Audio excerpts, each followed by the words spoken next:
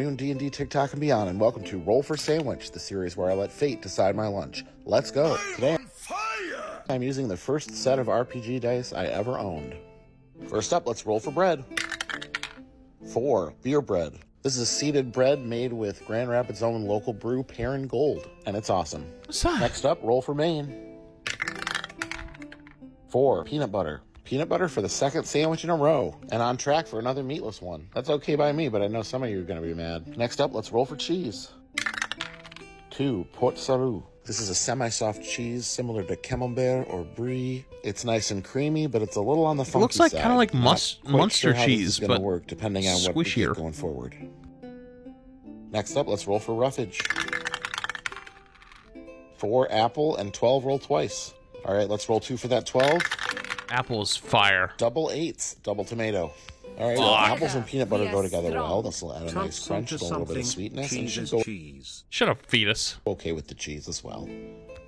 I'm a little less confident about the tomato, depending on what else we get with it, but just what we have so far, tomato could act like more of a fruit in this situation, pairing with the peanut butter in the same way that strawberry jelly or something else might. The ratio is going to be a little weird since we did roll double tomato, so it is going to be tomato heavy. We'll see if that is a good thing or a bad thing. All right, next up, wild magic. 15, tahini.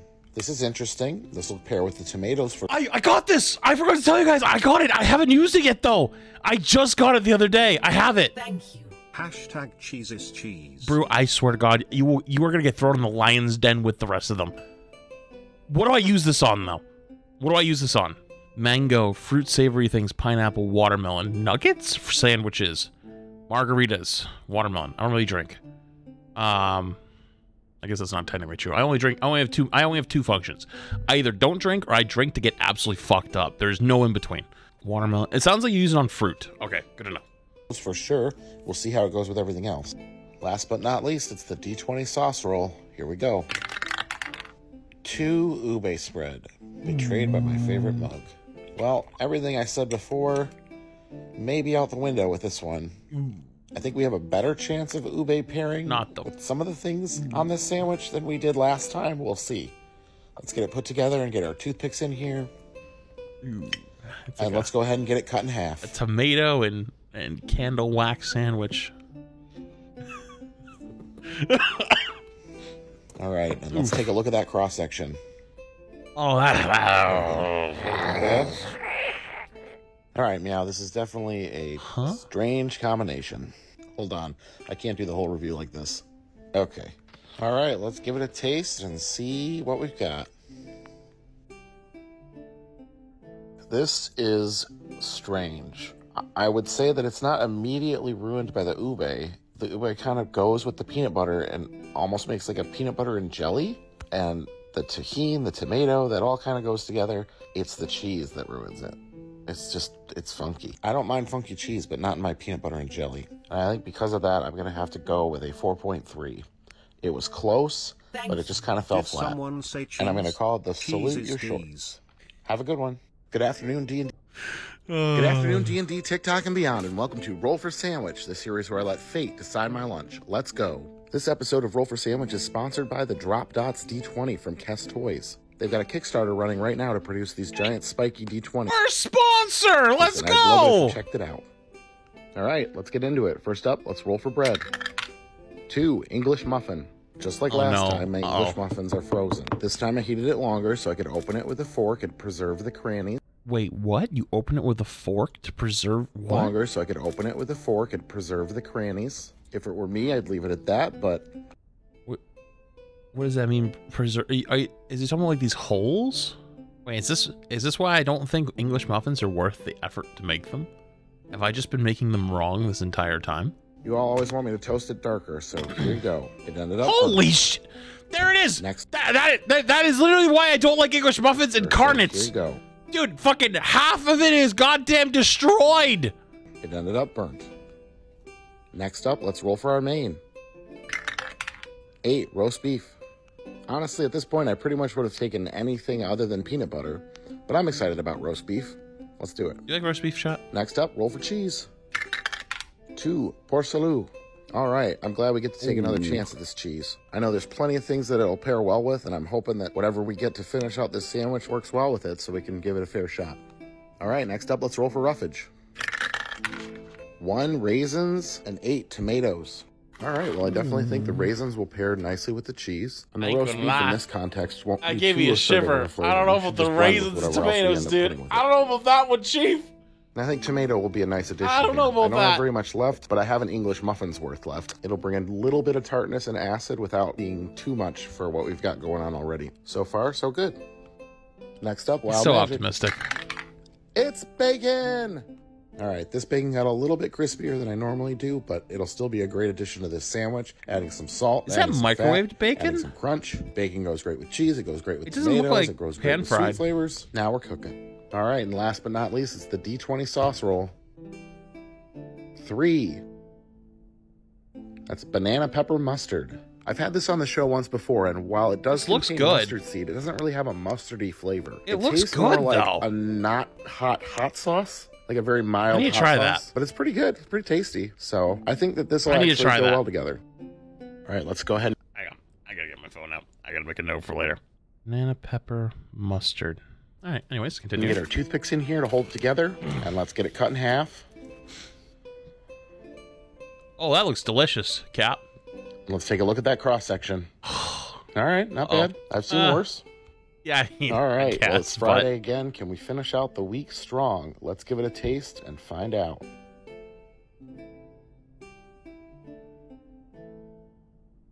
All right, okay.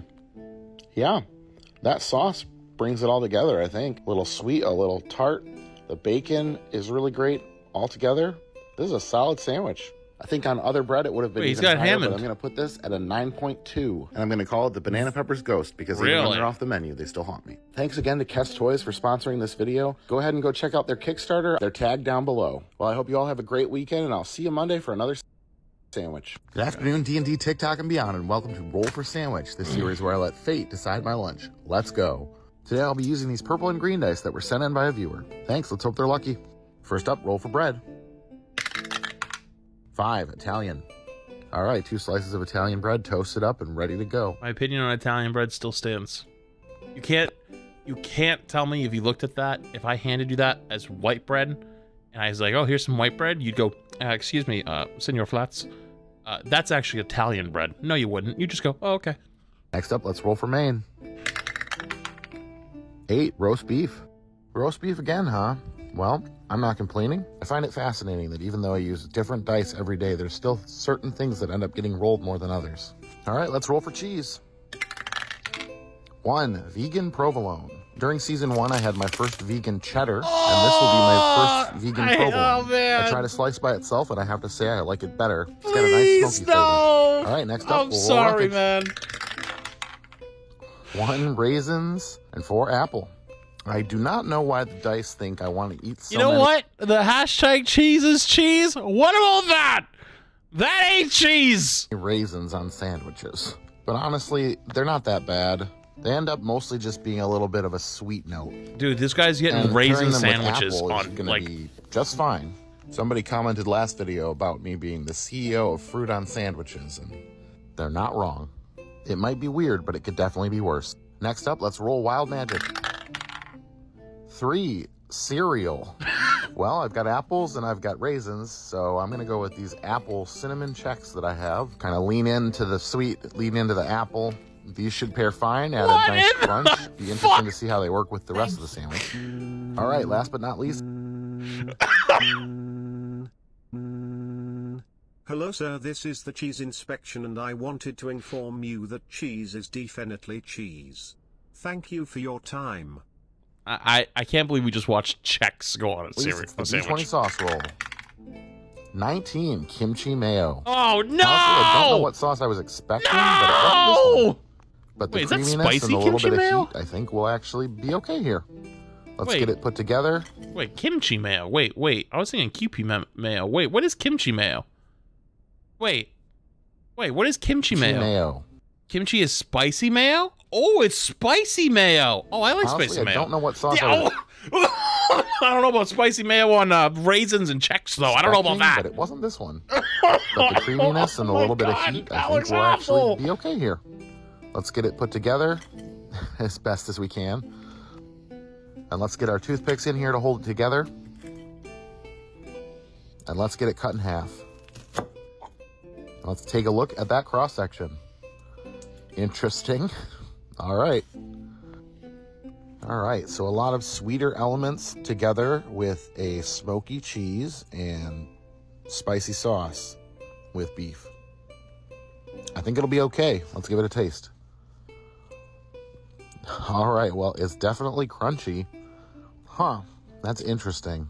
You know, I would swear that there are like mesquite barbecue chips on this sandwich. Something about how the smoky cheese and the spicy kimchi and the crunchy cereal all come together makes me think of barbecue chips. It's not a bad sandwich overall. I'm going to go with a 6.6. And I'm going to call it Breakfast at Kim's. All in all, not a terrible Monday sandwich. Hope you have a great day. I'll see you Wednesday. That's actually like kind of surprising. I thought it was going to be way worse than that. D&D TikTok. Also, I actually don't think we're going to make it to 67 because I think he's doing it every other day now. And beyond, and welcome to Roll for Sandwich, the series where I let fate decide my lunch. Let's go. Let's get right into it and roll for bread. 5 Italian. All right, got my 2 slices of Italian bread toasted up and ready to go. Not changing. Not changing. Next up, let's roll for Maine. 1 sardines. Ooh. All right, well, I have never had sardines before. Uh-oh. I'm not a huge fish guy. I mean, I'm okay with tuna and I like pretty much anything else that comes out of the water. Shrimp, crab, all that stuff. I have to say I'm pretty scared. I don't think this is going to be good. Hopefully I can get some stronger flavors maybe to cover it up. Oh. All right, let's roll for cheese. 4 Munster. I love Munster. It's creamy. It's not a particularly strong no, don't cheese, put it on the so I don't know if it's fish. gonna do much to cover up God. those sardines. All right, next up, let's roll roughage. 5 cucumber and 6 lettuce. Well, I rolled 2 of the most mild vegetables I have on this list. I don't think the cucumber is going to do much but add crunch. And the same thing with the lettuce. This is not boding well. All right, next up, we've got Wild Magic. 10 pickled ginger. Okay, all right. This has a stronger flavor. It's a palate cleanser when eaten with sushi, so maybe this will help. At the very least, ginger is supposed to help settle your stomach, so I've got that going for me, if nothing else. All right, well, we've arrived at the D20 sauce roll. I don't know if there's any saving this one. I wouldn't have it, but hopefully we roll something at least palatable. 17 Taco Bell Avocado Ranch. I love Taco Bell. I don't think that this is going to help. Maybe a stronger sauce would have. This just isn't going to be enough. No. All right, let's get our toothpicks in there to hold it together, and let's get it cut in half. That's tough, dude. Let's take a look at that cross section. Oh, hell no. Okay. All right, well, it's time to give it a taste test. I do not have high hopes.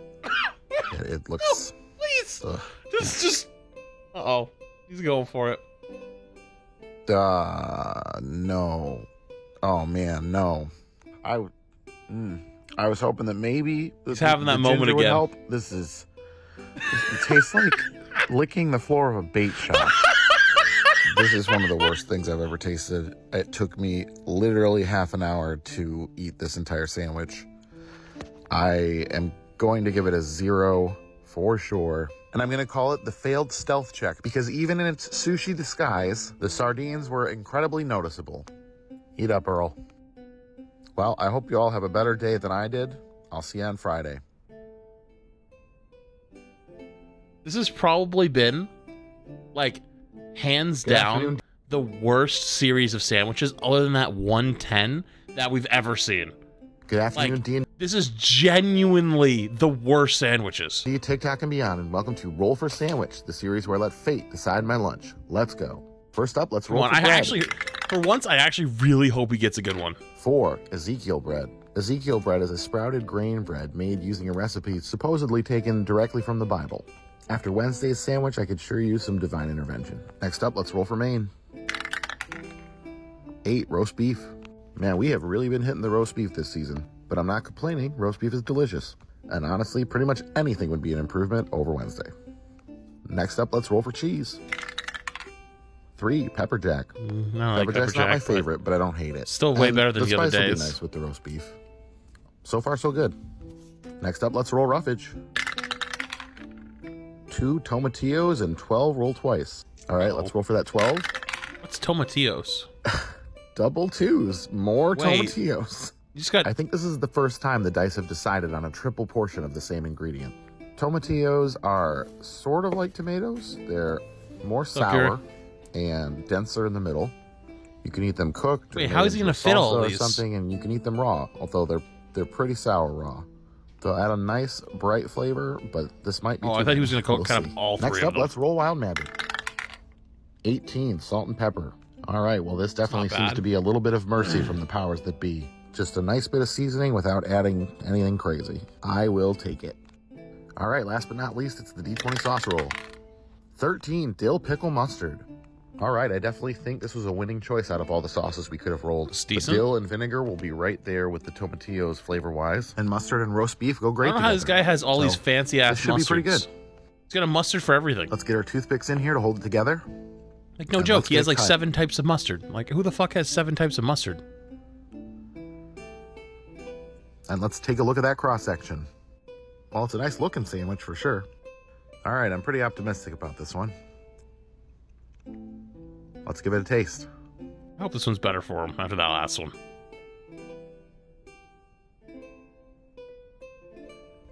All right, yeah. This is not too bad. Definitely got a little bit of that weird tightness that you kind of get in your cheeks when you eat something pretty sour. But I think with the mustard and the dill pickle, the sour isn't out of place. This is a pretty good combination. It's not like perfect. I maybe would have put less tomatillos on it if I were just making it by choice. You wouldn't have to twist my arm to get me to eat this again. And it is a vast improvement from Wednesday. I'm going to go ahead and give this one an 8.5, and I'm going to call it the Not Bruce bad. Band. I hope you all have a great Labor Day weekend, and I'll see you on Wednesday. Not bad at all.